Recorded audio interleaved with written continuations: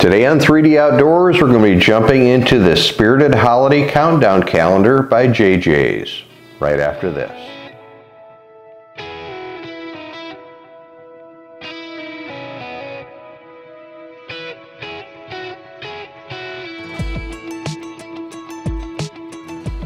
All right, on this first video, just a little quick background story on JJ's. They have a program on Wednesdays called Whiskey Wednesday where you can go in and try a flight of whiskeys, get entered into a drawing for a chance to have the chance to purchase some allocated items. Great program. Before they opened back up again, shall we say, after what happened in the recent past, they also had a program where you could take it home and they would do web presentations, give all kinds of information on what you were tasting, what you should expect. They'd have distillers on and all kinds of different experts in the field just doing presentations. It was very educational. Enjoyed that a lot.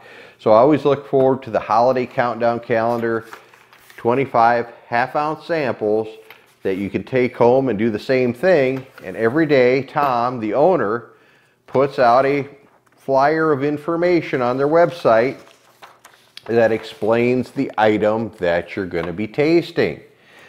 Today, in the first one, we are tasting Heaven Hill Bottled in Bond. And some of you may know, and those of you that don't know, Heaven Hill is the ones or the distillery that brings you Elijah Craig, Larceny, Evan Williams, and of course Heaven Hill.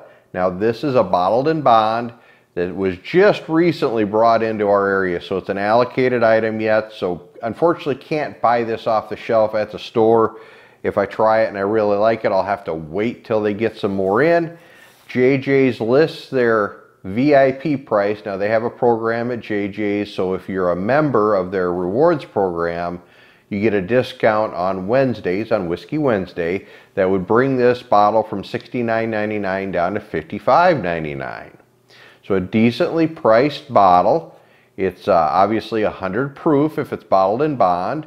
And to be bottled in bond, it has to be in the bonded warehouse at least 4 years, I believe, if I'm not mistaken. But this is a 7-year-old bourbon, obviously from Kentucky. They recommend drinking it neat or on the rocks or in an old fashioned. Let's see what Tom says for tasting notes here, and then we'll find the first one here and pour it myself and give it a try. And Tom states that it has an amber color. On the nose, he gets vanilla, honey, rich caramel. He says it drinks really good for 100 proof, and he gets caramel and honey notes while he's drinking it, and a little bit of a hug at the end, which you'd probably expect with a 100 proof item. So let's find our first one here. Let's see if I agree with him on this. It's always neat to listen to experts in the field, reviewers and whatnot. You can see this first one there is dated 12/1. Nice half-ounce jars there. We'll grab our JJ's Glencairn. Don't even have the 3D Outdoors one over here today. We're using the one that goes with the establishment. Get that off of there. Put the sticker on the paper.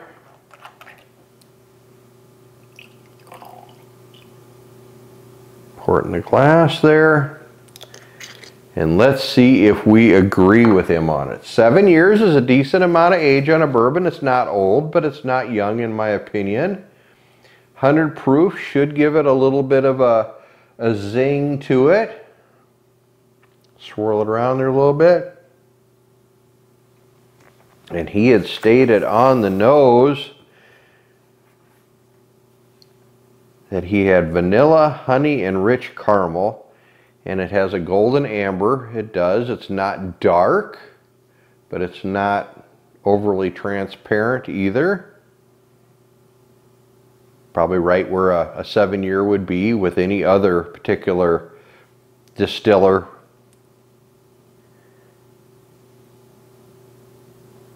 Yep, there's that vanilla. And of course the caramel.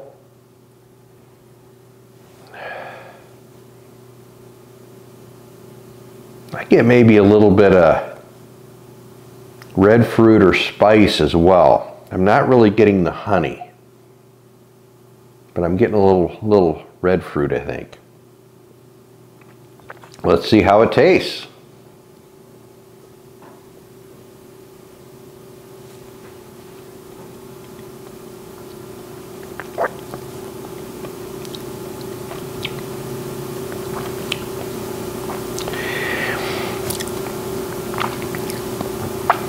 Definitely has, and I wish I could figure out what that flavor was. When Anthony and they don't stay Yellowstone on here anywhere, but that one day that Anthony and I were tasting Yellowstone out at the HQ, I said it tasted like the Larceny. Now Larceny is also made by Heaven Hill. Now I don't get this flavor when I drink the Elijah Craig's, and I really like their quarterly releases of the Elijah Craig's.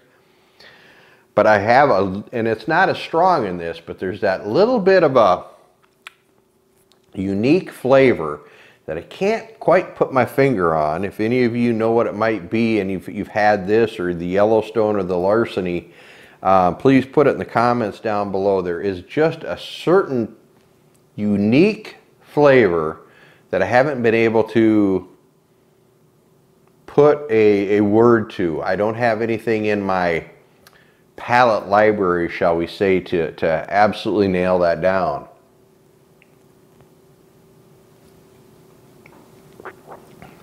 But I do have the caramel on the taste. Obviously you're gonna get some oak because it's in a charred oak barrel.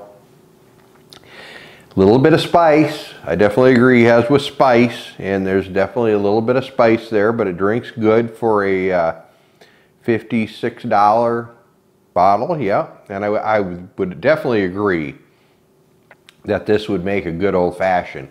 It has enough strength, enough flavor in there that if you put some whatever kind of sweetener you put in there, a sugar cube or your sugar water or agave or whatever you're going to put in there for a sweetener, or in my case I would probably use like one of the erythritol sweetener mixtures to put in there, and then you put your bitters, your cherry, and your orange. You're still going to have the bourbon come through, and you're still going to get a bit of spice out of that because there's enough strength there.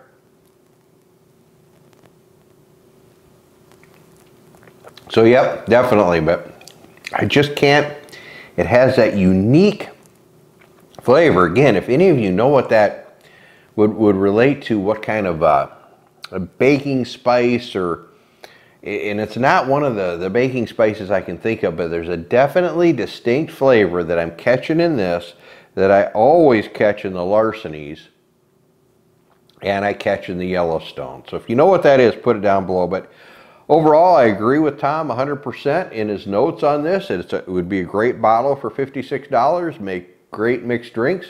You can drink it neat as I'm doing now. Don't have any ice or water in it. You could definitely put a cube in it, tone it down a little bit if you wanted to.